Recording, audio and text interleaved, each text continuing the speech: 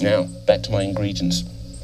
There's again the 2 Scotch bonnet peppers, 1 whole onion chopped, a 2-inch piece of ginger there, just peeled off the skin and then chopped that up. I've got 1 teaspoon of allspice. Now don't get that confused with mixed spice, they're 2 totally different things, and a good sprig of fresh thyme. Just take that, I'm just going to pop that into the blender. That avoids all that contact with the fingers and everything, ever so simple if you've got one of these. And as for the thyme, you just want to sort of push that off with your knife. Sometimes it kind of, when it dries out, it sort of binds onto the little stalks there. So just use your sharp knife there and scrape that down. That's it. And just pick that up and put that inside. And the other ingredients are 50 ml of dark soy sauce,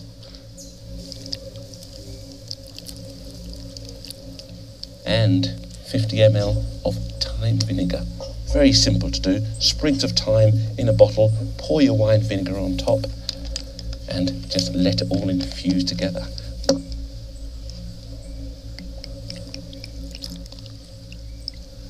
Then we just blitz that together. The idea of the soy sauce and the vinegar is not only that it sort of moistens all your other ingredients, but it tenderises the meat. That's the most important thing. That's beautiful. And then we take that and just pour that on top of our chicken. You pick up your palette knife and then work that into your meat. Give your meat a good old rub. That's it. Nice and hot. Hot and spicy meat. Yeah, boy. That's it. And turn it over. Don't be frightened to turn that over and really get into those cuts. You know those cuts that you made in the chicken?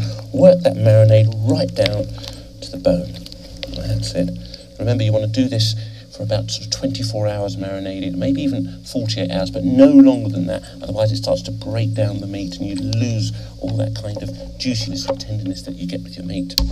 And once you've marinated your chicken for long enough, you pop them on top of your barbecue. Look at those coals. You can see that lovely sort of white sort of dust there that's collected around that coals. That's the indication that it's ready to cook. To get to that stage, once you've lit your barbecue, it's probably going to take anywhere up sort of 40 minutes, maybe even an hour, till they kind of die down like that. And that will avoid it sort of burning. You know, you don't want to burn your meat or fish. Your chicken breast there are going to take about 25 to 30 minutes to cook, and the wings 15 to 20 minutes. That's lovely. Beautiful. Jerk chicken. Jerky. 16624